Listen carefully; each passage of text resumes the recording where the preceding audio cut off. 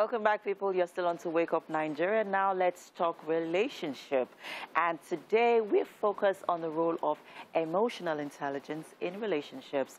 And today we have Blessing Offoga. She's an HR professional and an emotional intelligence specialist. She's passionate about building and sustaining healthy and lasting relationships. Good morning. Good morning, ma'am. You look beautiful. Thank you, Blessing. It's such a pleasure to have you with us. Thank you. Thank you so much. All right.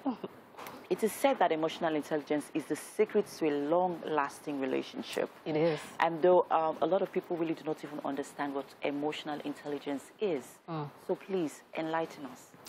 Okay, thank you first and foremost for having me. Emotional intelligence, like you have said, is something that everyone needs to have.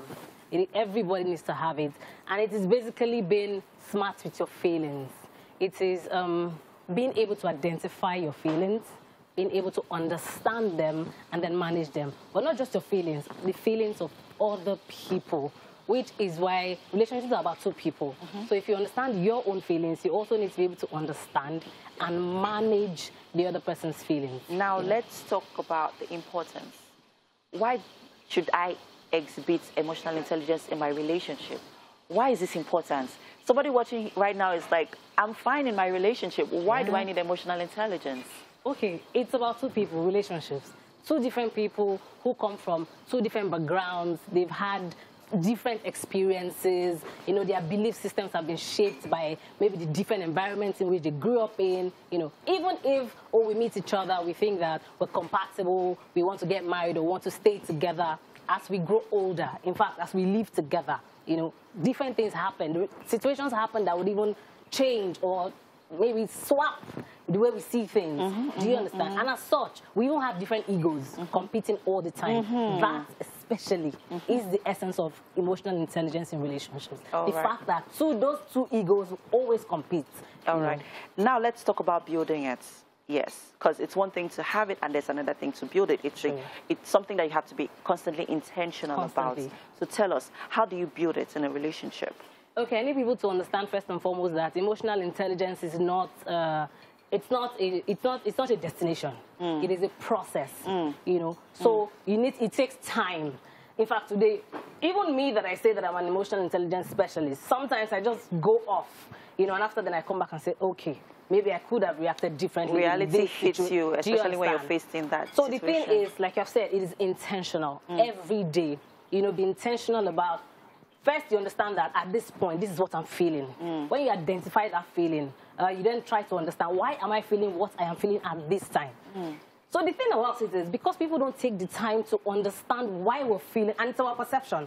Nothing makes meaning except the meaning you give to it.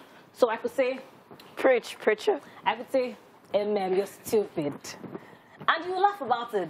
But in a different situation, I could say that I'm like, why are you insulting me? So nothing makes meaning except the meaning we give to it, which is why, like I said, it's a process. When you're feeling a particular feeling, first try to understand, why am I feeling the way I'm feeling? If you try to understand that, you'll be able to manage it. Take time. Most times, we need to pause. People just need to pause sometimes, and in situations, just pause. Take a pause. So from what I'm hearing you say right now is, you need to be self-aware. Self-awareness is key. Very important. All right, now let's talk about your partner not being emotionally intelligent, especially if you have an egoistic partner who is saying, I mean, you already are aware. You already have this skill. You're practicing it already in your relationship, but you see that it's very lagging in your partner, and that would always cause a conflict. How do you close that gap? How do you help your partner to meet you halfway in that regard? That is where effective communication comes in. They say that in relationships, for relationships to thrive, 3 things are key, or 3 things are most important. 1, effective communication. Then there's the part of great love making. I didn't say sex.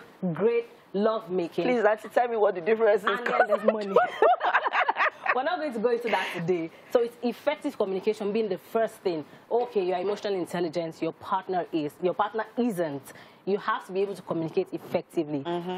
If you're emotionally intelligent, it means that you're able to be aware part time of how your partner is feeling or the changes in their emotions. So by the time you're able to you notice those changes in in the way they feel or in their emotions. You understand? You're able to address it. You are able to address part-time what they're feeling. You're able to know when to even approach them. You know, not when maybe sometimes give him time and then you go back. You know how. Especially if the partner is a male. And you know how sometimes now we women know how to just catch these males and say, babe, what's up? But you know, again, like I've said, it's ego. It's a battle of the egos.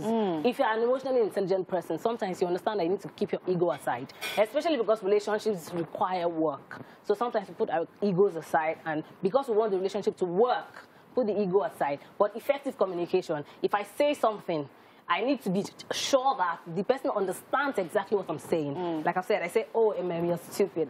You know, and then if we're friends, you can just take that as shove it aside. Like, but I can say the same thing to the same person in a different situation, and they'll take it differently. What if the person is not a good listener?